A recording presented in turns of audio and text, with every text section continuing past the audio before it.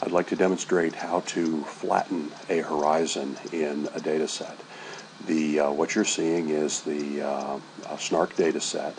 The area right up here corresponds to where the sets of channels and other features that we're probably most interested in this project. And I have produced a couple of horizons that I've created.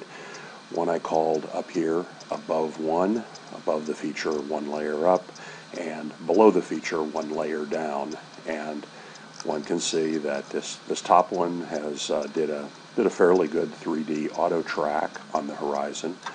The one below is not quite as good. It has some areas, particularly back here, where it has picked off on other surfaces, but nonetheless most of this feature is probably pretty reasonable.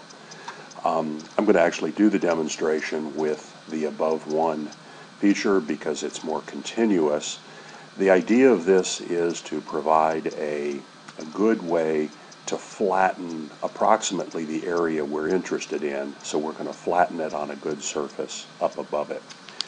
Now, the process for doing this is really fairly straightforward.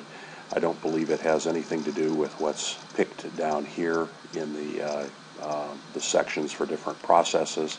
Sometimes that's important, but here it isn't particularly. I'm going to do two things. One, I need to select the seismic survey, make that go away, the seismic survey in which I want to make the change. So in this case, it's going to be my realized version of the SNARC Full 3D. And I'm then going to go down and I'm going to use the above one. This is the horizon, and above one down here is the surface that I'm going to use. And I'm going to go here, I'm going to right click on this. I'm going to come down to Flatten Active Seismic Volume. That's why I had to activate the seismic volume up above, the SNARC Full 3D Realized. So I'm going to click that, and it has now created a new entry. Now this, much like the cropping, is really not creating a new data set. It is just defining a number of adjustments on how the traces are moved up and down in order to flatten the features. So what I'm going to do is I'm going to turn this into something that I'm actually going to save as a bricked volume. I talked about that a little in class. And it will write out actually another data set. Stop doing that. Okay, so what I'm going to do is I'm going to, and I can actually view this. I mean, I should stop and do this. Let's get rid of those, and also we'll turn off our horizon up here. And now I will go down to the flattened version, and we will look at an inline of these two. And I'm going to zoom in. You can probably already see the horizontal line here that we're looking at, and you can see that whereas this reflector was not perfectly horizontal, it is now forming a time slice in the whole data set, and we have flattened what's down here, so that when we run a time slice through this, we should capture, at least on a plane that is parallel to this flattened horizon up at the top. Now, one of the things that I'm going to need to do to make this efficient, where I can efficiently put in time slices here, is going to be to realize this data set. When it has done this flattening, it has actually taken it from 8-bit back out to 32-bit, and I need to bring it back down in order to make it flat and efficient. You probably could put in here a time slice, but my experience has been it will run kind of slowly, and it's better to invest the time in doing the correction. So what I'm going to do is go up to the flattened data set. I'm going to right click, and I'm going to go down to Realize. And you'll note, it's really bothering me to do that, I'm going to realize it.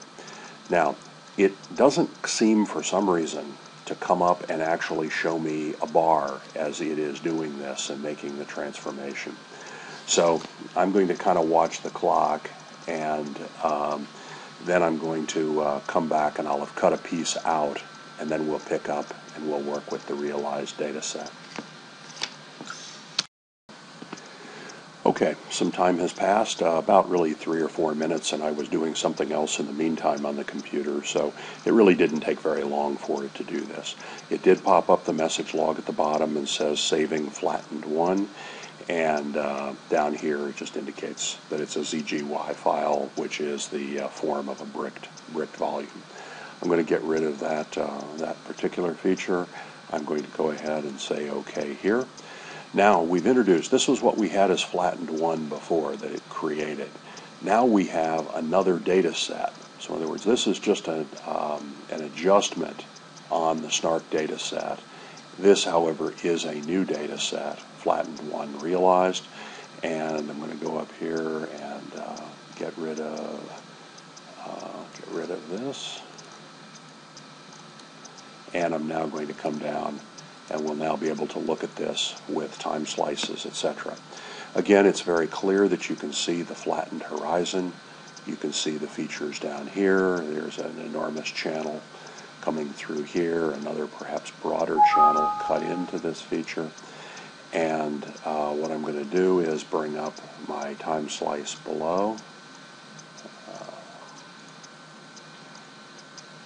And we're going to come up into this feature, and at that point I'm going to come down, and we're able to see portions of this. Let me get rid of at least my X line on this, and we have features that are coming along here, which are channels, fairly straight channels coming through here, and we will be able to go up to different levels in this sequence and be able to see the kinds of features that we're looking for. So what we've done is to flatten this horizon and then be able to see it. Remember, this really isn't a time slice anymore, although we're going to treat it that way for bookkeeping, but it actually corresponds to a straddle slice, meaning that it's been made parallel to a reflector. So that's the main set of features. I will do a second pickup on this in another video in which I will show you how to go about taking features like your various horizons and actually have those corrected to the flattening, and I'll try to get that out. But this will get you most of what you need in terms of flattening the horizons and to allow you to see things of interest. Okay, thank you.